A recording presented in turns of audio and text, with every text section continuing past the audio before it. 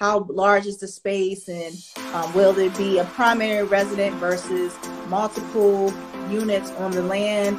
And what I find is those conversations actually were pretty good, because it gives me an understanding of, one, these projects are in areas that they all technically are one county, but it's separated into like 3 or 4 ways. And so those conversations that I had today were really good, because a lot of people didn't know that some places are unincorporated and are incorporated. So that means some places, even though they are a part of a county, that city may be its own separate independent entity.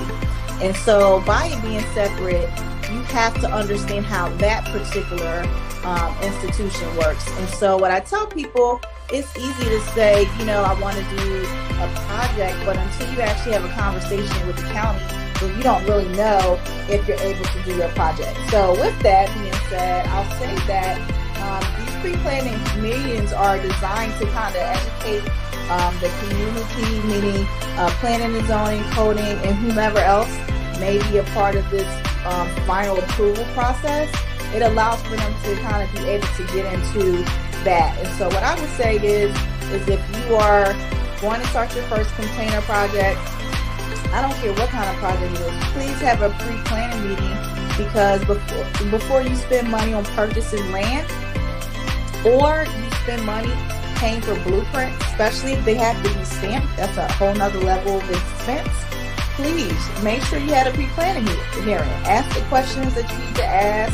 Don't be afraid to ask them why it's not allowed if they tell you it's not allowed. And what I found today from literally 7 conversations with 7 counties is that these counties, one, they don't like the way that they're normally constructed. And so they have this connotation that a container project is like a mobile home. And so what I educated them on was, one, it's not a mobile home, and it's actually a permanently affixed product.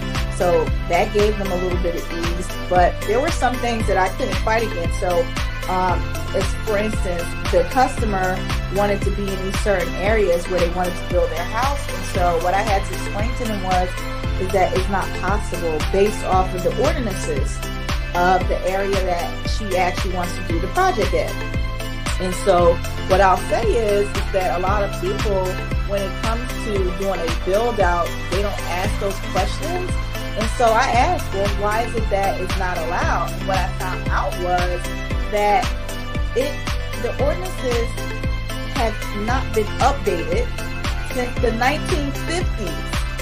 Hey, Mojo. Hey.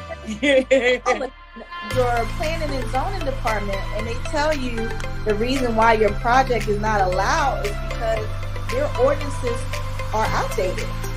That's what you can't control. And so unfortunately for a lot of the customers, I don't know how to break that bad news, especially if they really wanted to live in a certain area. So the best you can do, to be honest with you guys, is just have a conversation with your customer. Let them know that even though you can't do it on that specific property, maybe they can find another location. Sometimes, it's the convenience of where they work at, or the convenience of where, they kind of have to do their daily things.